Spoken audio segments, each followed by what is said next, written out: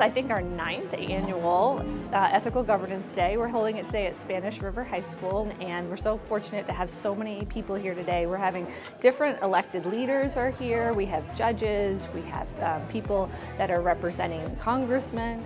They're going to be talking to students about what it's like to be in government, how to get into jobs like them, and really answering their questions about the legal system and about what they do for their jobs every day. Because we think it's really important to have transparency in government. You look at Congress, there's the Congress. I think it's an amazing opportunity because you get to learn from the people that succeed and are currently succeeding in jobs that I might want to be interested in.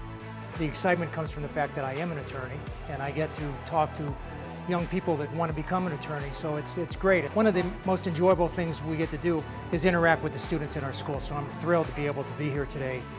It's one thing to just be a member of an amazing academy where you have access to wonderful instruction, but it really tips it over the scale when you get to hear from first-hand experience professionals in the modern day profession.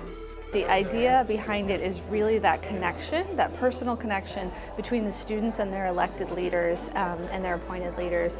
I want people to feel like their government is right there and ready to serve them. Also, we try to create internship opportunities so students can understand these careers and hopefully want to go into them one day.